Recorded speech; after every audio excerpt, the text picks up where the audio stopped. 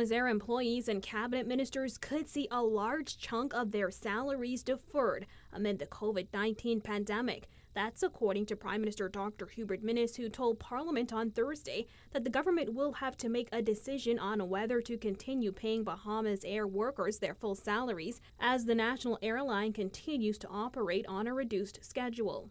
And at some point in time, we would have to make a decision whether, I'm not saying we're doing that now, but at some point in time, we have to make a decision whether Bahamasair staff who are sitting there, the aircrafts that are sitting there, should we pay them a percentage of their pay, let's say 70%, and defer the other 30% until things have changed.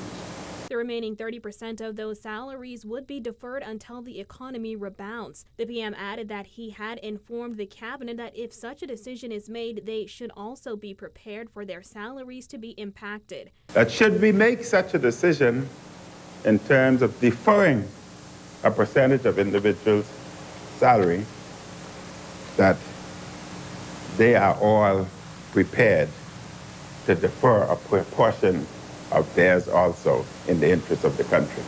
On Sunday, just weeks after Bahamasair resumed flights to the United States, the Prime Minister ordered that those flights end immediately. It is unclear how long the order will be in place. Bahamasair officials have reported millions of dollars in losses since March. Reporting for Guardian News Network, I'm Jasmine Brown.